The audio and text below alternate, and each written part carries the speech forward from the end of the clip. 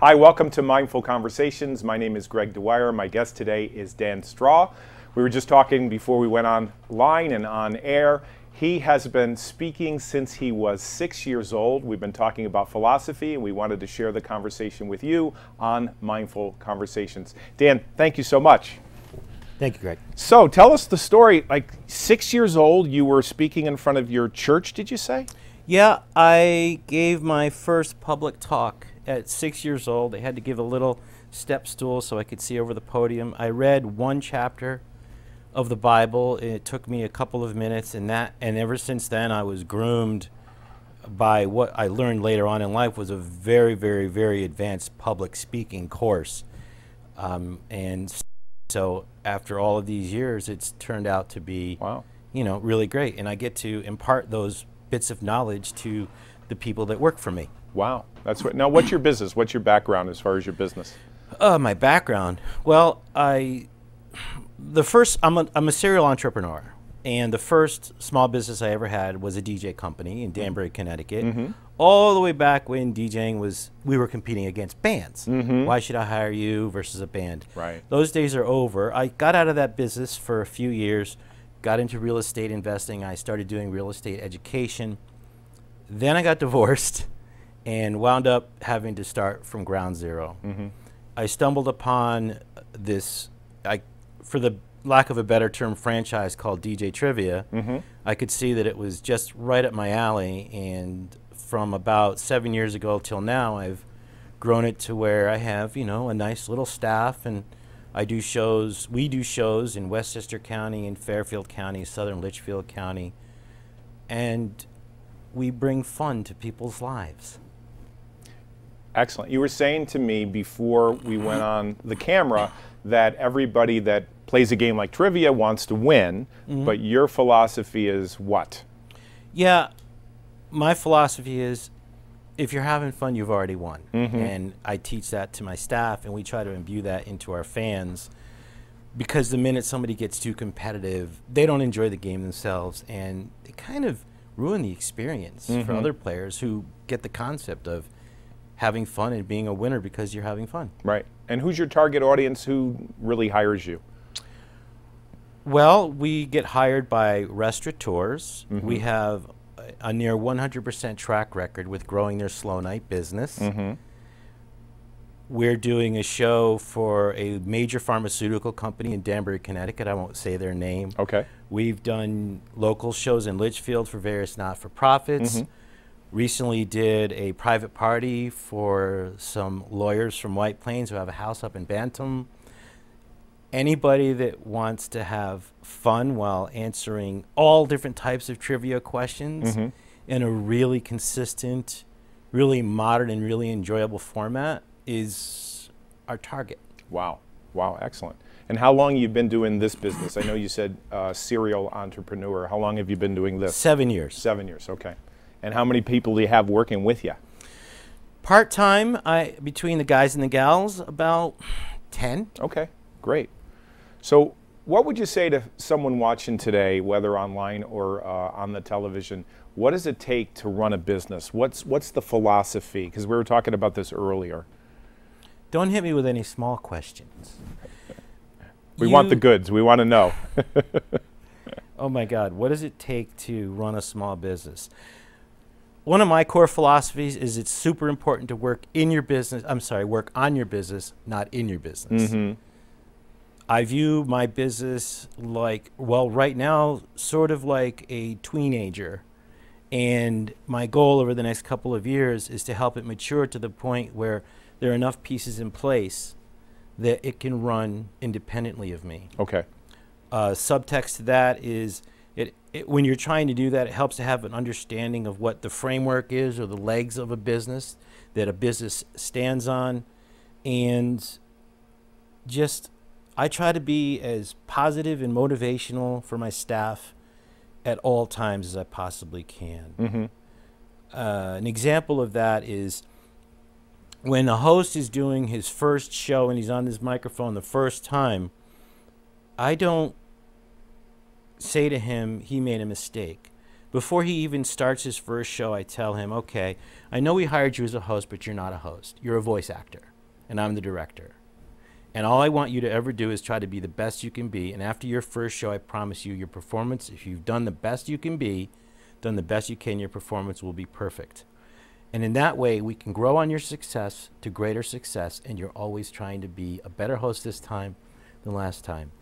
So keeping things positive, focusing on the details, understanding that you need to grow your business to the point where it can grow by itself. Those are, that's a lot, man. You asked me a lot. Yeah, so you're the director. So you have a host that's going to put on the event. So you're not putting on the event yourself. And so you're directing these people, so you sit in the audience and you critique them. How do you find these people? Are you... Well, that's an interesting question. It's difficult. I know some of my co-franchisees have difficult time getting them. I have a difficult time getting them. They talk about firing them all too often. They do. In 7 years, I've never fired one. Okay. But I've always hired slow. Hired slow, which is important. Yes. And if you hire slow and you use the right principles, the right human resource management techniques, they say hire slow, fire fast. But I like to hire slow, never fire. I love that philosophy. Which one? Both. I mean, both ends. You know, I do this thing, motivational speaking, and I talk about it. I talk about the fact that if you hire the wrong person, it's going to cost the company a lot of money.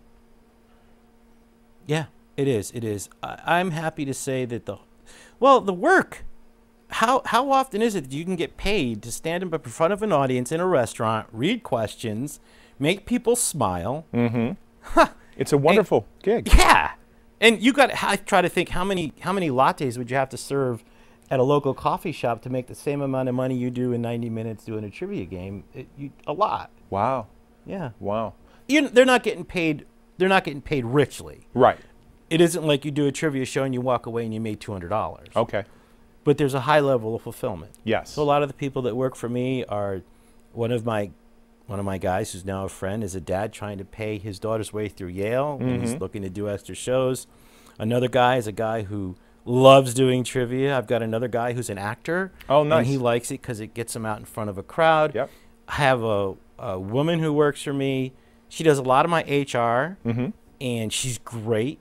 She's a phenomenal host, and she does it to get out of the house and get away from the little monkey from time to time. And that's great. Yes. So here's a question, putting you on the spot. If you were going to interview me or hire me for this, what would you look for? What would be the qualities? What would you ask me? What would you want to know to see if it would be a good fit? Right away, right out of the gate, you would have already spoken to my human resources person, and she and I would have discussed you. So in the discussion, I would know that you're full-time employed, that you've been in the area and you're established in the area, preferably that you have a college degree of some sort, you have some peripheral experience that could benefit you, and you're reliable. Reliable car, those are some of the basics. Sure. After that, as I'm interviewing you, I'm observing you for your conversationality. I'm listening to how you pronounce words. Nice. I'm looking for how well you interact. I will put you on the spot a couple of times.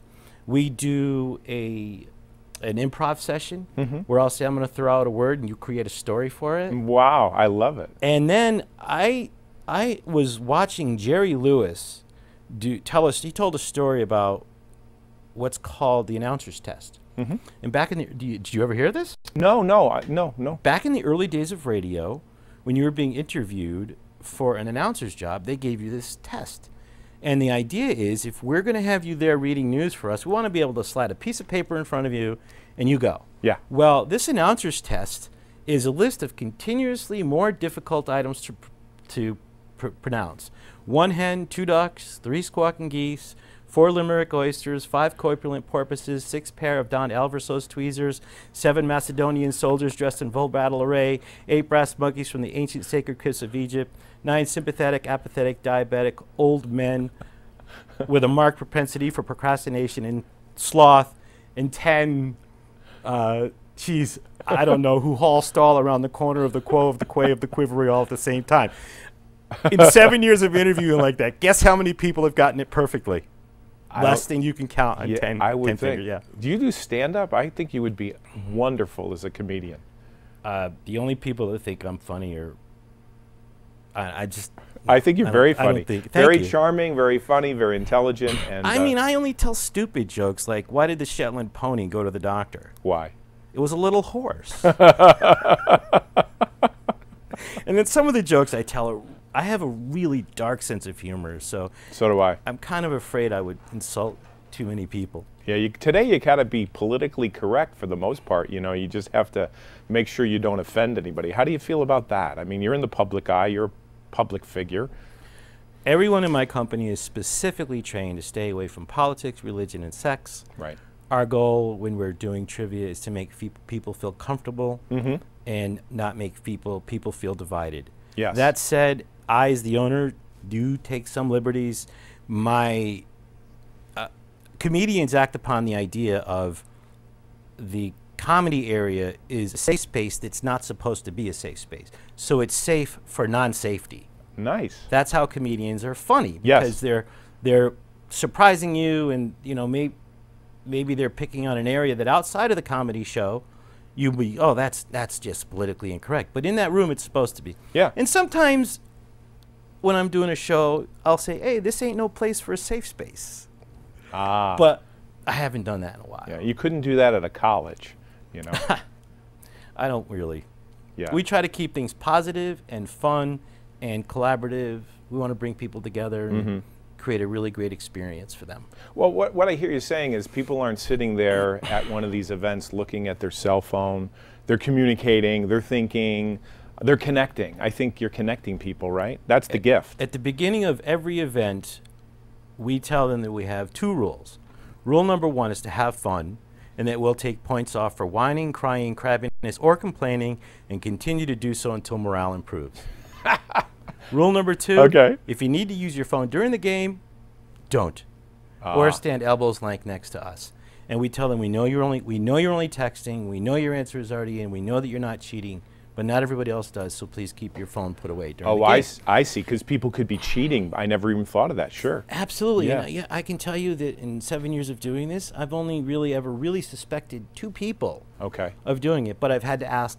And after they play often enough, the time comes where they don't care about using the phone, because Tom is interacting with Brienne because they've been running back and forth to bring up the answer slips enough, Right. or they've seen each other at trivia, or there becomes these intra-team rivalries which are friendly, and so on. Nice. In the next couple minutes that we have left, how do folks get a hold of you, whether they have some questions or they just want to maybe ask you some trivia questions? If you could share that information, it would be wonderful. Best way to reach me would be on Facebook. Look for my fan page, DJ Trivia Rocks with an X, and you can comment through there, or go to our webpage, which is djtriviarocks with an X.com. Are you looking to actually maybe in the future sell this and move on and do something else? You mentioned. No, I'm actually looking to develop the fundamental legs of the business as a framework, and then I want to go into another business and use that existing framework and overlay Oh, nice. different set of tasks on this. An attorney can do legal work. The attorney doesn't care if they're doing it for this business or that. Sure. A human resources person hires people. Right. So as I fully develop these legs in this structure of the business, I hope to leverage it to support other businesses down the road. Wow, that is wonderful. Well, that's great. I really appreciate this. When we come back from the break, maybe we can talk a little bit about the philosophy. We were talking about NLP, and I'd love to have you come back as well, because you have a great wealth of information. So we will be back after this break with Dan. Stay tuned.